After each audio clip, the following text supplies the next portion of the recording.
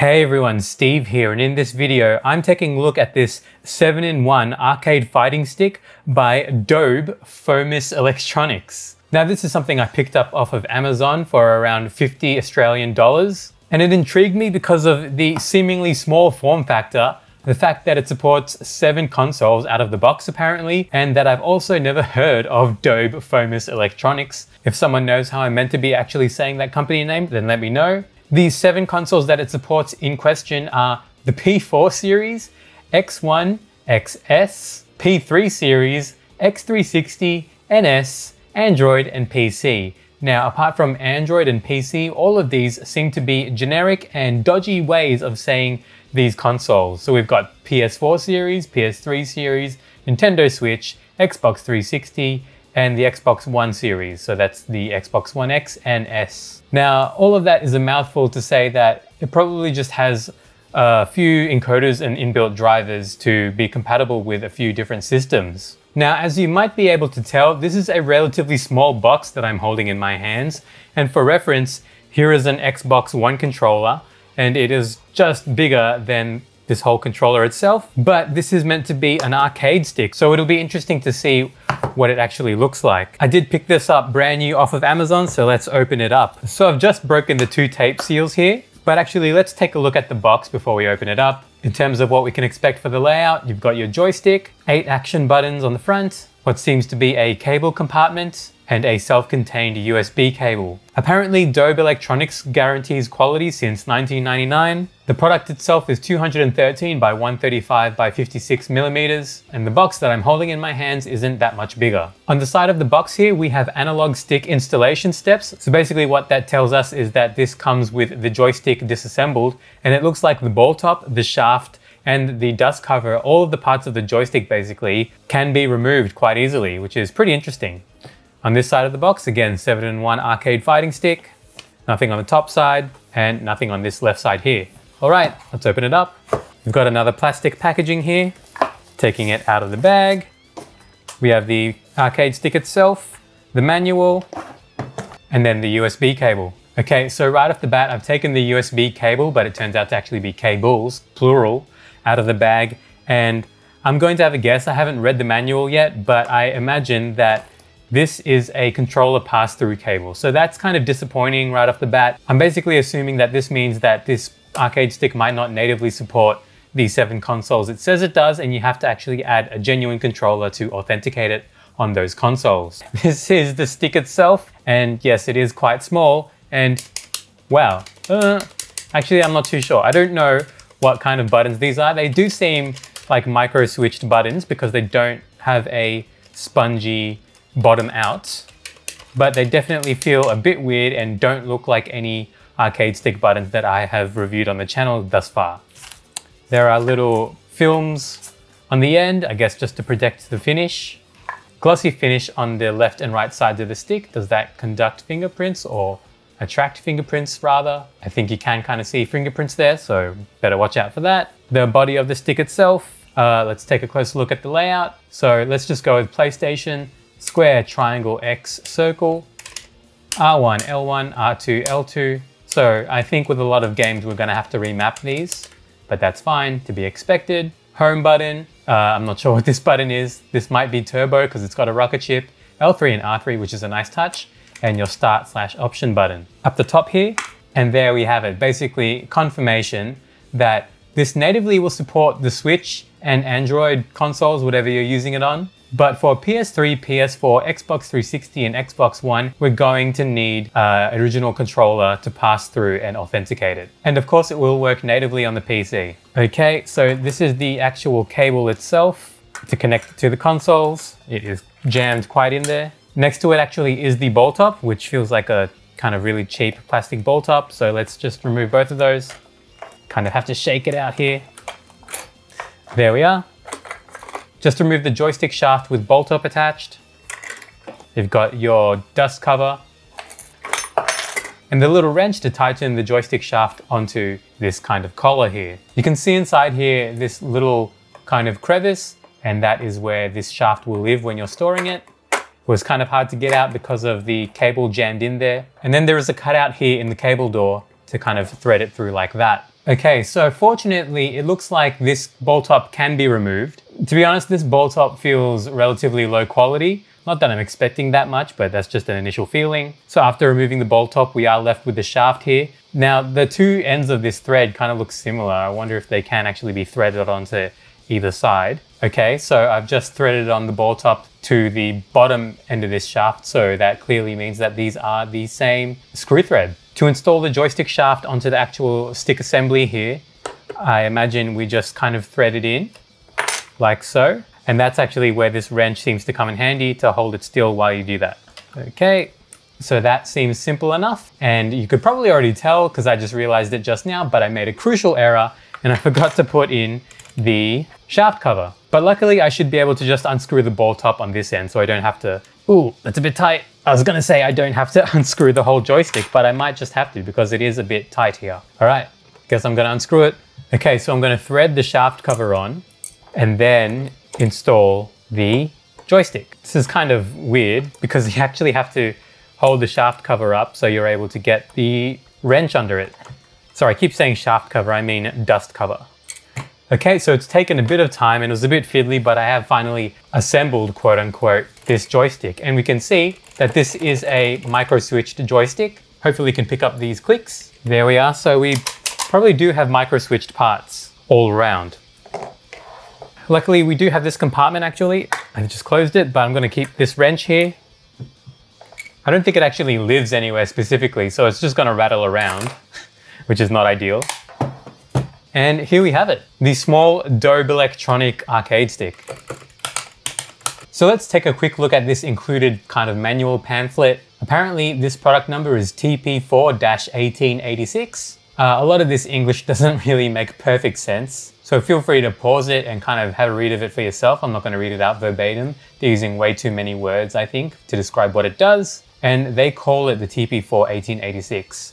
So I guess that's what we can refer to this as if we wanted to. So interestingly enough, when detailing how to work on a PS4, just giving this a quick read, it turns out that you can actually change it so this joystick here on the arcade stick acts as not just the left analog stick, but also the right analog stick and the D-pad. Spelling mistakes throughout. It says D-pad here. If you press the R3 and home button on this arcade stick simultaneously, which are these two buttons here, then you can actually press the touchpad button on the PS4, which is pretty interesting. We have some basic instructions on how the keys are mapped and how to switch to different modes as well and how to use the turbo mode. Again, another spelling mistake where the joystick is known as the job stick. And then these matters needing attention, which is basically the warnings and hazards or whatever. So not much illuminated by this manual here. I don't really plan on testing this thing out on every one of its approved consoles because it just seems like a bit of a pain, especially given that you need the original controllers to authenticate it. So I am just going to test this out on the Nintendo Switch. Okay, so I've brought out just my Nintendo Switch tablet here. I'm going to plug in the arcade stick, and to make sure we get this right, once I plug it in, I have to press the share button and L3 at the same time for 2 seconds. So if I plug this in and nothing happens, then we know that's what we need to do. Oh, okay. Didn't need to do anything actually. So that's good news. What is this? I've never seen this menu in my life. Okay, so it seems responsive so far. Let's just do a quick button check. By default, this is an analog stick, so we're not getting any D-pad here. X, Y, A, B, ZR, ZL, click in right stick, click in left stick, plus here, minus there. This is going to be home button, and this is turbo. Let's try setting the turbo, clearing the turbo. How do I change it to D-pad? I really want this arcade stick to be D-pad. If I press L3 and home, L3 and home, did that do anything? Ah, wait. If this connection light here flickers once, it's in the D-pad mode. If it flickers twice, it's left analog stick. If it flickers 3 times, it's right analog stick. So let's see what happens when I press it. That's 3, so that means it's right analog stick. That's once, so it's D-pad. So if I go back to the button check, okay, so I do have the D-pad now, which is good news. And I think I'll just try out some BlazBlue Central Fiction on the Switch. Okay, so I'm here with BlazBlue on the Switch. Ooh. Feels a little slow, but I guess that's just me. You can see here the joystick is quite loose without me even, wait a sec. Aha. I thought the culprit might be the fact that this might not have been like screwed down tightly. It kind of isn't. Let me just fix that with the spanner or the wrench. But that's probably kind of symptomatic of the problem in general with this stick having a removable shaft. Just gonna turn down the switch. It was pretty loud. I felt like I was shouting. Okay, so I'm tightening this stick down extra tight. Hopefully it doesn't loosen itself up. So there we are. The stick is a little loose still, but at least it's not just flopping about all over the place. All right. Quarter circles seem to be going all right. Here's a DP motion.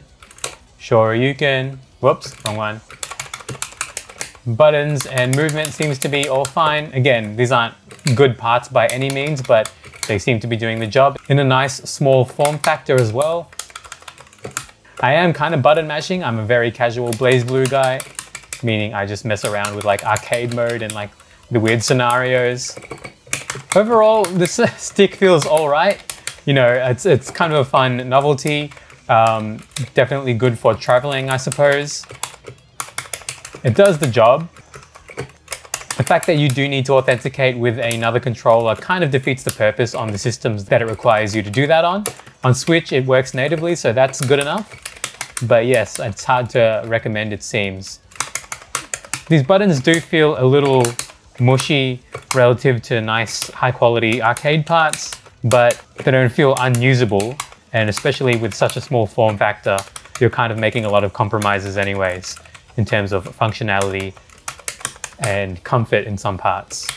Okay, so I've just done a bit of playing around just to see if I can make this stick loose again through normal usage. And it doesn't look like it, so I'm testing out to see, sorry for the infinite scrolling on the Switch there, but I'm just testing out to see if this has become loose, the twistable shaft. And I think it has. This basically untightened itself because I really tightened it down before, but through normal usage, it kind of has become loose and I can just kind of unscrew it pretty easily. So that's something you have to be aware of probably. This is going to unscrew itself with continuous vigorous use, which is not ideal at all, clearly. But anyways, that being said, I think that's it for the playtesting. Let's just have a quick look inside the stick itself and see what we get. Ooh, just for reference, I saw this was getting a bit messed up and I was like, is there some sort of plastic film? And there is, so let's peel that off. Let's unplug it from the Switch first, or turn the Switch off even. It does have a plastic film to kind of protect this artwork, quote unquote. It's just a weird kind of PCB trace design. And seeing as I've removed the joystick itself, I don't really need to protect this in any way using my dumbbell method. So let's just unscrew it like this. Again, this is my trusty Phillips 00, or is this a Phillips 1? This is a Phillips 1 screwdriver. You've got rubber feet on the bottom. It looks like a total of 6 screws. Nothing interesting going on the sides of the arcade stick at all, really. Actually, let's check this out. In a nice font, prints out 7-in-1 arcade fighting stick, yada, yada, yada. Okay, so that's the last of the 6 screws removed. Let's just open it up and see what we get. Wow, that's interesting. Okay, so inside we just have a joystick assembly. It looks like that can be replaced with other non-removable joysticks, like kind of, I guess this is a JLF style plate. Here we have the button PCB. The buttons are soldered in and you can kind of see here that they are, I guess, keyboard switch or micro switch style buttons. Definitely either like 24 or even smaller millimeter in size. Got a JST connector there, which is probably, with that many wires, I think, how many is there? 1, 2, 3, 4, 5, 6, 7, 8, 9. There aren't 9 buttons. I don't know what this connector does. Here is the connector from the joystick to the main button PCB. So that seems to be the one piece. Here is the USB cable that can come out like that. I might as well just unscrew this PCB and see what we get. 2 very short screws here. Is this all that's keeping this PCB in? Is there another hidden screw? Oh. What's keeping the PCB in is the fact that these buttons are soldered in. So we won't be able to actually see the underside of that unless we desolder these buttons. So I don't really know why they screwed them in, if that's the case. So that's not really going to do much for us.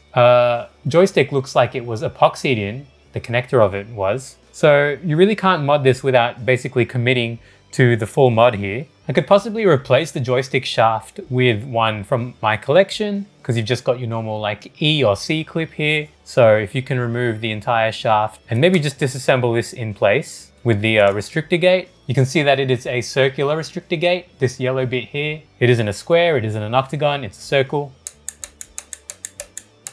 That might be the only mod I will attempt at the moment. Let's try that. Replacing this, which kind of defeats the purpose, but replacing this detachable or removable joystick shaft with one that is normal and not removable. So let's give that a go. Okay, so I've got two joysticks from my collection here.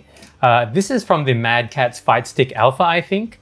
And you know, this might actually work as a drop-in replacement because I think it's got the same mounting plate, kind of. The distances might be a bit off, but it looks like the same mounting plate and it's got the same connector style. But unfortunately, like I said, the connector here seems to have been epoxied in. But that might be removable if I give it a little lift. But actually, you know what? I'm not really gonna bother at the moment. I think these are the exact same parts, to be honest. You can see the switches there from the Mad Catz Fight Stick Alpha, say NO3 something something, says that here as well. I do like the fact that this is a square gate and this is a circular gate, which I'm not a fan of. So I may try and replace the restrictor gate and the shaft from this stick into here. Given I'm not going to do anything with this PCB anyways, I'm just going to put these two small screws back in just so I don't lose them. All right, so seeing as I have to remove the restrictor gate from this anyways, I'm just going to practice on this joystick. Oh, that's pretty easy. You just push in the clip and then pull out, pops off like that. Work on it one by one. So remove the restrictor gate from the Mad Catz Fight Stick Alpha joystick. So these are Zing ear switches, it seems.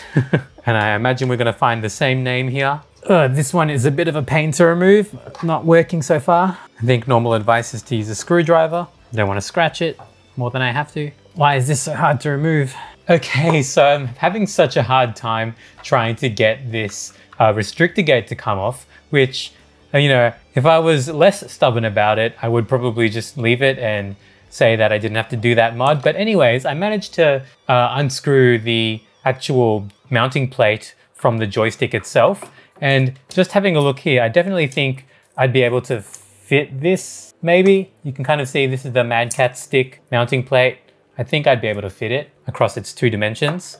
But I would just have to unplug this cable here. And like I said, I think it might have been epoxied on, but you should be able to just wiggle that out. Ah, awesome. Okay, so I can get rid of this whole detachable stick assembly, it seems, which means I do actually have to put the, I guess the PCB and the restrictor gate on. Doesn't go that way clearly. It goes this way. And then the restrictor gate for the Mad Catz stick goes back on like this. I actually have to remove this cable. And if I plug this into here, this basically just would have meant I swapped out the arcade stick. And then of course I now have to remove this ball top. Okay, so remove the ball top so I can thread it through the hole in the case here. If you remember from my Mad Catz Fight Stick Alpha video, for some reason there are two dust covers here, but I'm not gonna need both of those. Although we can try it. Let's just leave the one that goes under the stick on, or it will fall off regardless of what you try to do. Okay. So you can see here the Fight Stick Alpha mounting plate should fit. Great. Just lose a screw inside of it and make your life a pain in the ass. I'm probably going to leave that dust cover that I don't need. Okay, so I've now swapped out the Dobe stick with the Mad Catz Fight Stick Alpha joystick with a square gate and everything. Before I close up the actual case, we've got to give it a test drive, otherwise it might have all been for nothing. So I'm going to attach the ball top again. I haven't tightened the ball top down, but I will once I confirm that this works. Reconnecting the USB plug. Still in BlazBlue. Haha! Awesome. The joystick swap worked, went off without a hitch. I didn't think to feel whether or not the restrictor gate was square. I kind of just assumed they're square until I see otherwise, because I'm not really discerning about that kind of thing. But now with a square gate, I can definitely feel, you know, the difference. And although this kind of removes one of the big functionalities of this stick being portable because of the detachable joystick shaft, it now won't unscrew itself, which is a plus in and of itself. So awesome. We got a little bonus mod in this video. So now just to finish off tightening the ball top back onto the new shaft. And there we have it. A nice clashing ball top now, red and blue. Doesn't look great. And then just to put the base plate back on. Now I would kind of benefit from using my dumbbell method to keep the ball top protected, but you know, it doesn't really matter overall. It's such a light stick that I can just hold it up in the air, or I can just rest it on its side here and it won't fall down. Okay, so just tightening all these screws up now. And then here we have it, a joystick modded Dobe 7-in-1 stick. In the future, I definitely would want to desolder these buttons and kind of see what we can replace them with. But for the moment, fixing that issue with the joystick that will eventually unscrew itself all the time, it seems like a win for me. So there we are. This can go in the collection for a small travel stick. And as always, I now have a spare, or at least I've swapped out one of my spare sticks for the one that came with a Dobe stick. So I'm gonna have to keep this all together. Luckily, there aren't any really loose parts. I just have to make sure that this detachable shaft doesn't detach itself in storage, which is gonna be a challenge in and of itself. There we are. There's two dust covers here just because this is the extra one from the Mad Catz stick that doesn't really need to be there. And this wasn't the stick that we started the video off with, but I guess it kind of shows you some quick mod potential if you don't like the detachable shaft here.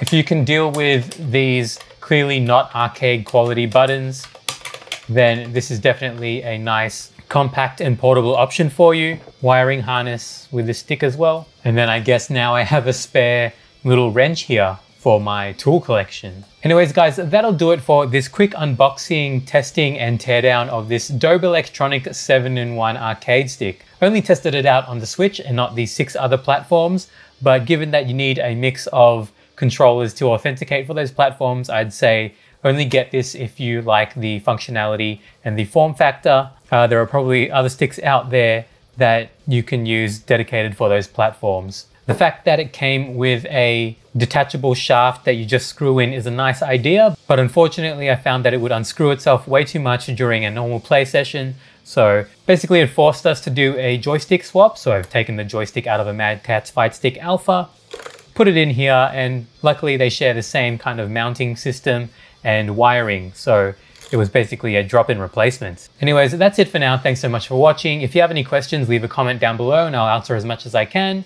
If you enjoyed the video, I'd appreciate it if you could like it. And if you're not already, please consider subscribing to my channel and checking out my other videos, as there's a lot to see. Thanks again, and I'll see you next time.